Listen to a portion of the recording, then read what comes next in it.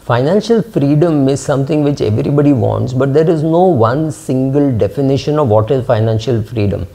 But let me talk in terms of two things. One is time and one is money. When you are financially free, you have the advantage of deciding how to spend your money and how to use your time. Both these choices are with you. So when it comes to time management, you can really do whatever you want. Now, if you enjoy meeting more and more patients as a doctor and you're 72 years of age and you're enjoying what you're doing, there is absolutely no reason for you to retire.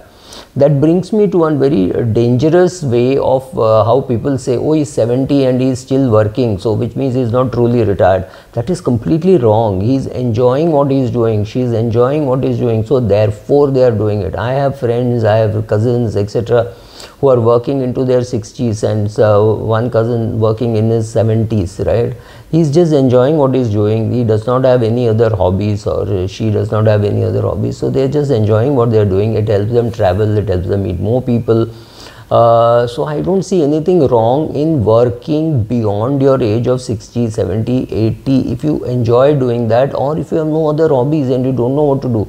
Why would you just sit at home saying, oh, I don't know what to do, I'm getting bored, when somebody is willing to pay you for what you're doing? So that's the best joy, because you are now saying, I'm not doing any work, I'm enjoying what I'm doing, and for that I'm getting paid. What can be better than that? So that is the advantage of being retired. So first of all, the time you decide how to spend, with whom to work, how much to work, whether to work, what dress to wear, right? You have a choice of all that. But having once made the commitment, if I make a commitment that I'll come to a college and teach every Wednesday for 2 hours, that time is fixed. I cannot say, oh, I'm retired, so I will come whenever I want. I can't do that. Once I'm committed to something, I have to still do it.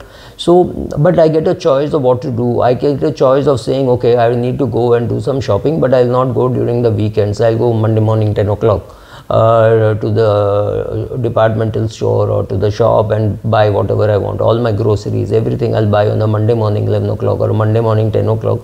Rather than a Saturday evening or a Sunday evening when the whole market is very crowded. So that choice is something which you get, but whatever you are enjoying, you're going to do that. Second, another important thing I said, I'm going to talk about two things, time and money. People who have really retired financially and have enough money have not retired on exactly the amount which their financial planners say they need. For example, if a person is spending say 10 lakhs a year and somebody multiplies by 30 and says you need 3 crores to retire, that person does not retire when he reaches or she reaches 3 crores. They're still working. Everybody has to have a comfort level. For somebody 3 crores means 3 crores, for somebody 3 crores means 6 crores or 8 crores, saying, oh, I need that much, I don't know what things can go wrong, right? So most importantly, these people are not cribbing about money. Those who are financially retired are not cribbing about money. They make their they may make choices. They may decide to use a premium product, not use a premium product, live frugally, spend lavishly. I know people who live very frugally, but they spend a lot when it comes to travel. So they will travel by the best possible class, they'll stay in good hotels, etc. But when they come back home, they'll try to cringe and they'll try to save money. So it's a matter of priorities. So once you're retired, you would get to decide how to use your time, with whom to use the time, how to dress, when to go, which meeting to attend, which meeting not to attend. You don't have to tell people it was a pleasure meeting you, maybe it was not. So you don't have to say anything. You don't have to wait to meet. Somebody has given you a 3 o'clock appointment, 3:15, you're still sitting there fretting, fuming, that person has not turned up or whatever, right? So you don't have those kind of stress. You don't have the stress of money. You're not worried what will happen if this doesn't happen, if I don't get a raise, how will I pay the EMI? You passed all that. That is another advantage of being financially free. Then the question is, you get a chance to pursue your hobbies, but if you're like 90% of Indian men, you may not have a hobby, or maybe you're 95% of Indian men and you don't want to attend social functions, etc.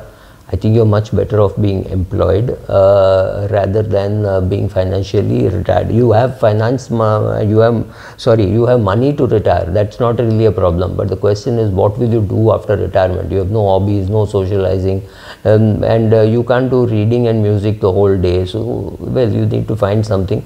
If you don't have something to do, don't retire.